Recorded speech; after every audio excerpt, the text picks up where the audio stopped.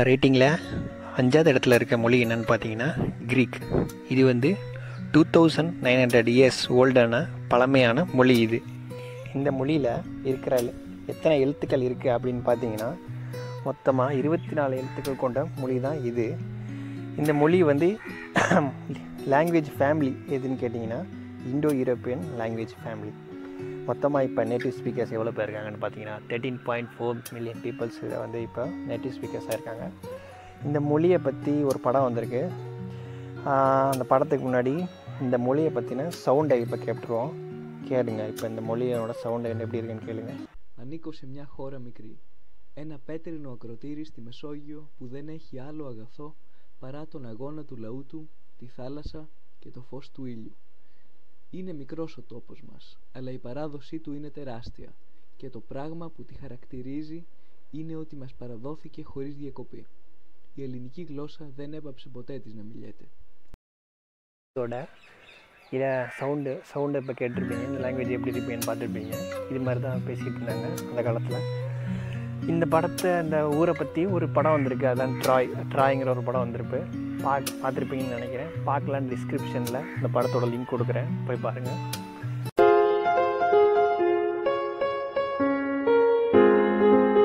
இப்போ அடுத்து நம்ம ரேட்டிங்கில் பார்த்தீங்கன்னா 4வது இடத்துல ஹிப்ரூ லாங்குவேஜ் இருக்குது. 3000 இயர்ஸ் 3000 வருஷத்துக்கு முன்னாடி பழமையான மொழி இது. 3000 வருஷம். இதோட நேட்டிவ் எங்கே இருக்குதுன்னு பார்த்தீங்கன்னா இஸ்ரேலில் இருக்குது. இது 19th செஞ்சுரியில் தொடங்கப்பட்டதுலேருந்து இருக்குதுன்னு கருதப்படுது. பார்த்தீங்கன்னா 2017 கணக்குப்படி பார்த்தீங்கன்னா 5 மில்லியன் பீப்புள்ஸ் நேட்டிவ் ஸ்பீக்கர்ஸாக இருக்காங்க இந்த மொழிக்கு. இந்த மொழியை எடுத்துக்கிட்டிங்கன்னா இந்த மொழியில் 22 எழுத்துக்கள் கொண்ட மொழி தான் இது. இப்போ இந்த மொழியோட சவுண்டை பார்ப்போம் எப்படி இருக்குன்னு. ברוך אתה אדוני אלוהינו מלך העולם אשר בחר בנו מכל העמים ונתן לנו את תורתו. ברוך אתה אדוני נותן התורה.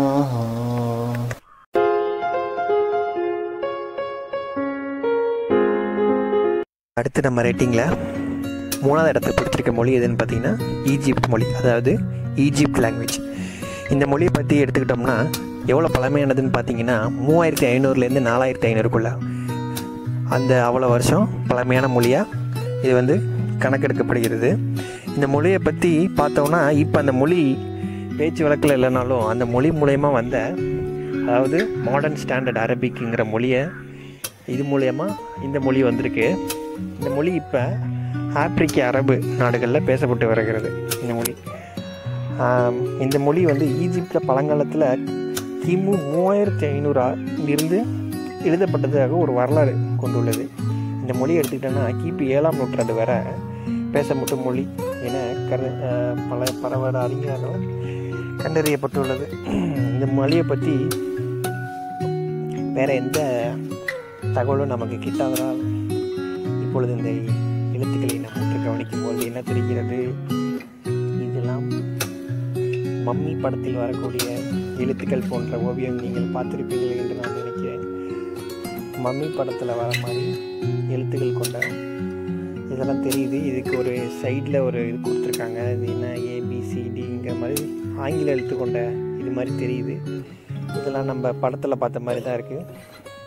இந்த மொழியை பற்றி வேறு என்ன, அப்புறம் பார்த்திங்கன்னா இந்த மொழியோட தனித்தன்மை அப்படின்னு எடுத்துக்கிட்டோம்னா என்ன தனித்தன்மைனா கிபி 7ஆம் நூற்றாண்டுலேருந்து இந்த மொழி பேச்சு வழக்கில் இல்லைங்கிறது ஒரு பரிதாபமான விஷயமா இருக்குது. அதுக்கப்புறம் மாற்றம் பெற்றதுனால இப்போ அது என்னவா இருக்குது அப்படின்னு பார்த்தீங்கன்னா ஆசிய அரபிக், அதாவது மாடர்ன் ஸ்டாண்டர்ட் அரபிக் மொழியாக மாற்றம் பெற்று இன்னும் அது வழக்கில் இருக்குது. அந்த மொழி இல்லைனாலும் அந்த மொழி மூலயமா வந்த மொழி இந்த மொழியை இருக்குது.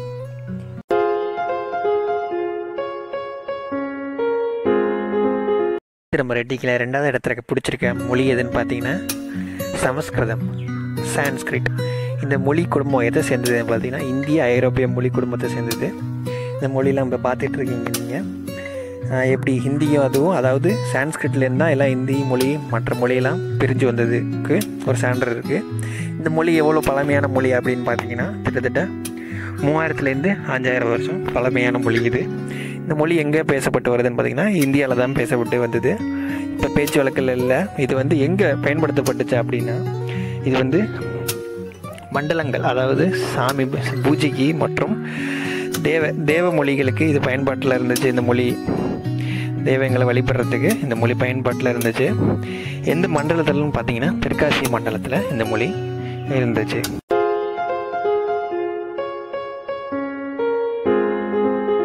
நம்ம ரேட்டிங்கில் நம்பர் 1 இடத்த பிடிச்சிருக்க மொழி எதுன்னு பார்த்தீங்கன்னா தமிழ். தமிழ் தான் இருக்கிறதுலே உலகத்திலே ரொம்ப ரொம்ப பழமையான மொழி. 5000 வருஷத்துக்கும் மேலே ரொம்ப பழமையான மொழி எதுன்னு பார்த்தீங்கன்னா தமிழ் தான். இருக்கிறதுலே அதிகமாக பழமையான மொழியில் இன்னமும் பேசிகிட்டு இருக்க மொழி எதுன்னு பார்த்தாலும் அதுவும் தமிழ் தான். இந்த நேட்டிவ் ஸ்பீக்கர்ஸ் எவ்வளோ இருக்காங்கன்னு பார்த்தீங்கன்னா 75 மில்லியன். அதாவது இது வந்து 2011லேருந்து 2015 வரைக்கும் மட்டும் எடுத்த கணக்கெடுப்புப்படி பார்த்தப்ப 75 மில்லியன் பீப்புள் இதை வந்து பேச்சு வழக்காக பேசிகிட்டு இருக்காங்க. அது மட்டும் இல்லாமல் செகண்ட் லாங்குவேஜ், அதாவது ரெண்டாம் மொழியாக 6 மில்லியன் பீப்புள்ஸ் வந்து இதை பேசிகிட்டு இருக்காங்க. இது நேட்டிவ் எங்கன்னு பார்த்தீங்கன்னா இந்தியாவிலையும் ஸ்ரீலங்காவும் இருக்குது. இந்த மொழி எங்கெங்கே அஃபிஷியல் மொழியாக அறிவிச்சிருக்காங்க அப்படின்னு பார்த்தீங்கன்னா ஸ்ரீலங்கா, சிங்கப்பூர், இந்தியா, தமிழ்நாடு, புதுச்சேரி ஆகிய கண்ட்ரி மற்றும் மாநிலங்களில் இது வந்து அஃபிஷியல் லாங்குவேஜாக இருக்குது. ரெகனைஸ்டு மானிட்டர் லாங்குவேஜாக இருக்கிற கண்ட்ரிஸ் எதுன்னு பார்க்கப்ப மலேசியா, மொரிஷியஸ் மற்றும் சவுத் ஆஃப்ரிக்கா ஆகிய நாடுகளில் இந்த மொழி ரெகனைஸ்டு மானிட்டர் லாங்குவேஜாக இருக்குது. அது மட்டும் இல்லாமல் தமிழ் மொழியிலேருந்து பிரிஞ்ச எத்தனை மொழி, அதாவது தமிழ் மொழி குடும்பத்திலேருந்து தமிழ் மொழி மூலம் உருவான மொழிகள் எத்தனைன்னு பார்த்தாங்கன்னா 26 மொழி பிரிஞ்சிருக்கு. தமிழ் மொழியிலேருந்து தமிழ் மொழி மூலமாக பிரிஞ்ச மொழி பார்த்திங்கன்னா 26 மொழி. இன்னும் சொல்லிக்கிட்டே போகிறதுக்கு இன்னும் நிறைய இருக்குது. நான் சொல்கிறத விட 3000 वर्ष पूर्व भारत के महान कवि कणियन पुंगुन ड्रनार, उन्होंने विश्व की प्राचीनतम भाषा तमिल में कहा था, यादम उरे यावरुम केडीर, यानी हम सभी स्थानों के लिए अपनेपन का भाव रखते हैं और सभी लोग हमारे अपने हैं। और ये 3000 साल पहले की बात कर रहा हूं। देश की सीमाओं से परे अपनत्व की यही भावना भारत भूमि की विशेषता है।